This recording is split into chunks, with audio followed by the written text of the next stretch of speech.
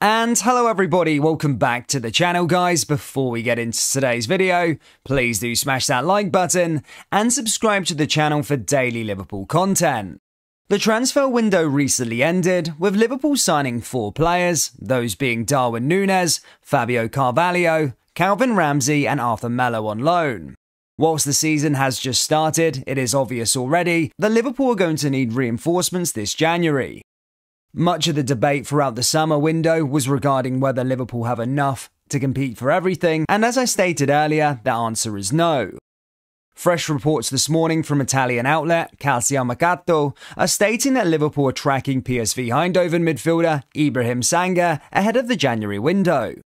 With Jurgen Klopp urgently needing to improve his midfield area, Sangare would be an excellent option to have, and with the 24-year-old having a reported £31 million buyout clause, it's a transfer that could well go ahead in a few months. With James Milner, Jordan Henderson and Thiago all on the wrong side of 30, the 24-year-old Sangare adds perfect mix of youth and athleticism to the side, and he could even be an upgrade on Jordan Henderson going forward. Having been dubbed dangerous by former PSV manager, his stats from the Eredivisie last season speaks volumes. Liverpool fans, what do you make of this report, and would you take Sangare in January? Let me know down there in the comment section below.